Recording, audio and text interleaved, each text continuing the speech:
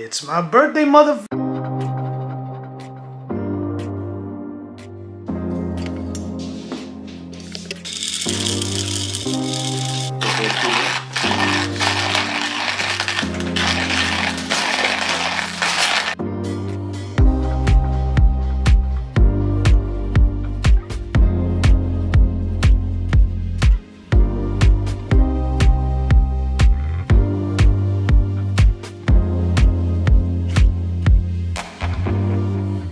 Very special package I'm going to unbox a little bit later today, probably in this very video. Anyway, what's going on, everybody? Ooh, actually, I shouldn't be leaving without this. Yes, it is my birthday, and I am going to be celebrating while working today. It is still a work day for me. Speaking of which, obviously, we are working with the Sony ZV-1. Now, I know what you're thinking. Right now, you're watching a clip where I definitely don't have everything set up right. That's because I'm going to show off one of my favorite features about this camera, and that is, of course, ooh, I could do it while recording. The ND filter, bam, look how good that footage looks. The moment you put on that ND filter, you can mess around with the settings, get exactly what you want, especially that f1.8 aperture, which means I still get some good depth of field, some shallow depth of field, a little bit of bokeh in the background. People kept asking me, like, what do you want to eat for your birthday? What do you want? And the San Diegan in me kind of came out. I'm about to get myself a breakfast burrito. All of the audio is going to be straight off of the camera. I do have that little wind muff that comes with the camera. So let me know how the audio sounds, get into the comment sections. And also, this is just going to be a casual vlog. This is my way of testing out the main purpose of the Sony ZV-1. And that is, of course, what it says on the box, for creators and vloggers.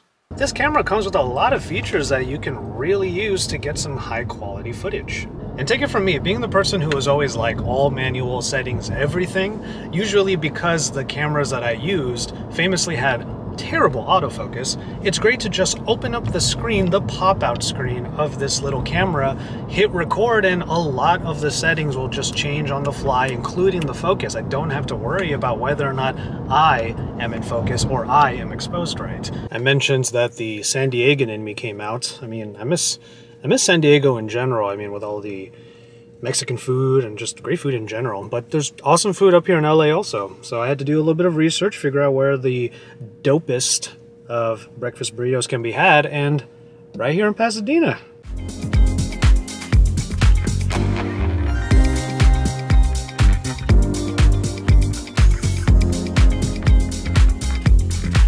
Looking forward to this. So happy. So you got to be really diligent about what settings you have turned on. You got to be able to look at the viewfinder, be able to see everything, because I didn't know that this entire morning while I was doing this quick pickup of my breakfast burritos, I had the stabilization on standard, which meant that the frame was better. It was a wider frame, but once you turn on the active stabilization so that everything's not so jittery like you saw in that last clip, it does crop in a little bit. So I got to keep that in mind, or rather you got to keep that in mind when you're using this camera. One thing that the homie Nick Gray just reminded me of is that the intelligent auto on this camera should be able to handle pretty much whatever scenarios I put myself in, and it'll be able to recognize my face. It's in a portrait mode right now, and be able to expose and do the focus. I don't have to do anything. Now, granted, I am a control freak when it comes to all of my cameras. I do like to have my shutter speed to be the correct value. I want to have the wide open aperture as much as possible for that shallow depth of field, which means that, well, ISO might end up being a little bit hard to control. Like right now, I'm in a dark-ish area and I have ISO at 2000, which is not ideal for me. I know that the footage will probably have some noise. You can let me know in the comments what you think about this footage. But yeah, for the most part though, if I'm just looking to get content done, if I'm just looking to vlog a little bit, go intelligent auto on this camera. I'll test it out some more, but yeah, put it on that and just go nuts.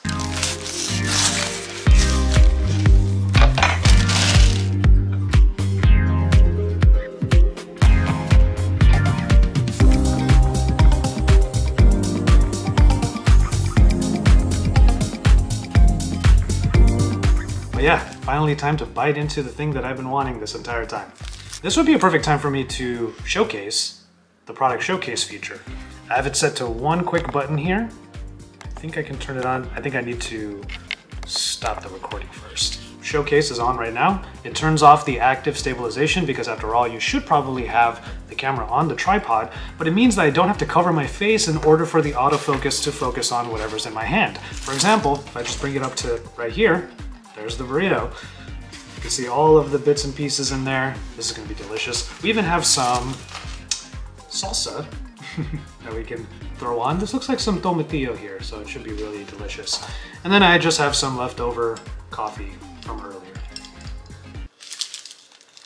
That's so good. Sausage. This product showcase feature is so good.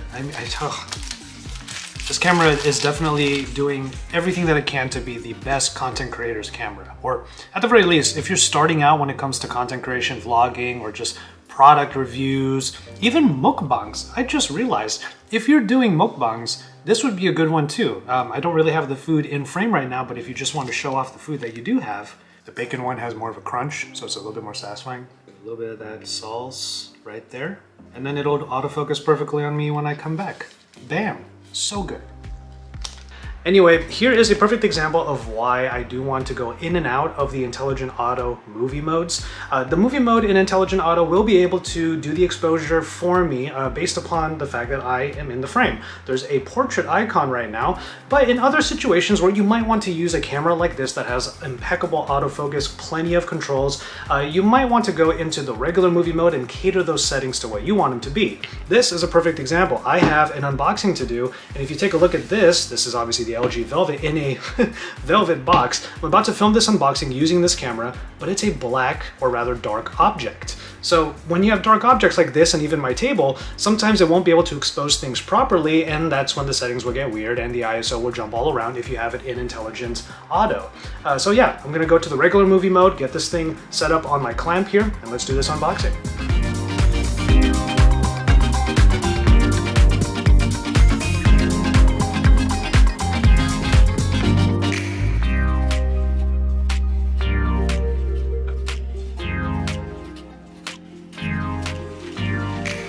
Alright, there we go. I was able to get that done. So let's go ahead and shut this off. I will continue the rest of that video once we get back from picking up dinner. So one thing to note about how I did that particular video is that I turned on the product showcase here so that the autofocus was always at the ready whenever something got closer or farther away from the lens. And I think that probably works out pretty well for an overhead rig where an unboxing takes place. Okay, so just got done with the other half of that unboxing video where I talk about the LG Velvet, not only unboxing it, but also talking about my top 5 concerns, just the things that immediately come to mind when I'm using the phone. And for those videos, I of course am using a different recorder. So this is something that you should keep in mind. If you're going to be using this camera for vlogging, you have to think about what extra tools will be able to get you that higher level of quality aside from what this camera just provides on its own. Because let's face it, the onboard microphone might not be... Oh. Yo, birthday boy, what's up? You called me while I was vlogging, so you're in the vlog now. Oh my goodness. What's up, everybody? So, today is Josh's birthday. This is my brother right here from another mother. We tight, and happy birthday, bro. Like, have a really good birthday, bro. Just wanted to call you and say hi. Hope that everything is cool, man. Oh, that's super cool of you, man. Thank you so much for calling. Man, that was really nice. Always awesome to hear from Ricky. But yeah, the thing I was trying to say was, the onboard microphones might be fairly decent considering what kind of camera you're using here, but you're not going to rely on them for literally everything. So it is going to be something you want to invest in, better audio. In my case, it's a lav. It's just what I do for the kind of work that I do here on the channel, for my reviews, my unboxings, all of the actual like core content aside from vlogs. But even for vlogs, you might want to get like a on-camera mic, like a shotgun mic or something like that. There are small ones from like Rode, and I'll link a couple of them in the description. So if you're into this camera, it has that microphone jack, which is dope. No headphone jack, which you won't be able to monitor your audio, but just make sure you're on top of having it on, having it plugged in. Maybe check your clips to make sure that you're not recording video without any audio. And yeah, so little shotguns like this, or rather just shotguns like this. Get a small one for this, and I bet you it's going to increase that audio quality by a lot.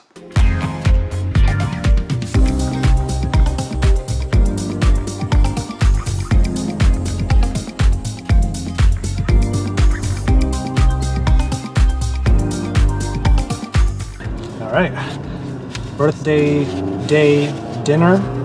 All good. That's my dad. One of the best ever you've ever had. Ever? You know what? That Well, I place- mean, you can't say that because you were raised in San Diego. Yeah, I call San Diego home. The best that you can for now. So you got poke, Dad got steak. Kalbi. I love this product showcase mode. It's great. Face. I love it. I like it. Food. That's great.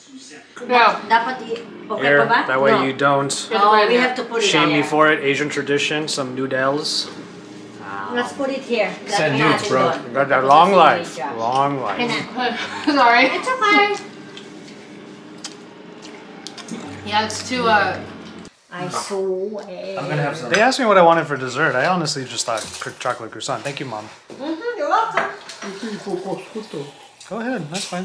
Here, you want to show? Show the camera.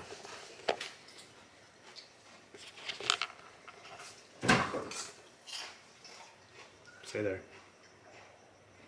Okay.